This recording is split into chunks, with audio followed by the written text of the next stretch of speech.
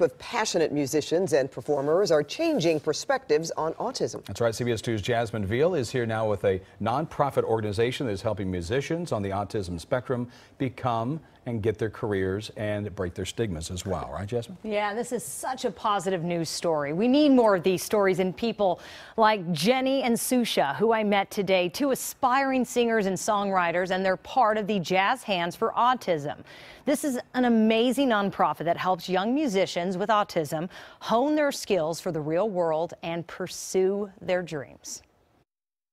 The lyrics, please. The lyrics? Yeah. Jenny Velasco prepares to sing one of her favorite Christina Aguilera songs in a tiny rehearsal studio off Exhibition Boulevard. Every day is so wonderful. She's 23 years old and has autism.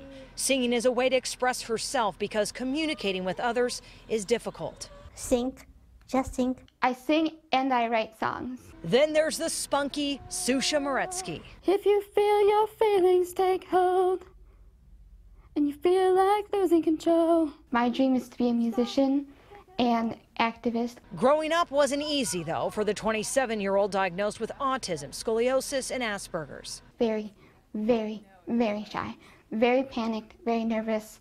I spilled things, I tripped a lot. I ran away from people. They're both part of the Jazz Hands for Autism. Ifunanya Nwiki started the nonprofit 4 years ago after working with students with autism. She now produces 2 concerts a year. Her 9th concert was held just 2 weeks ago.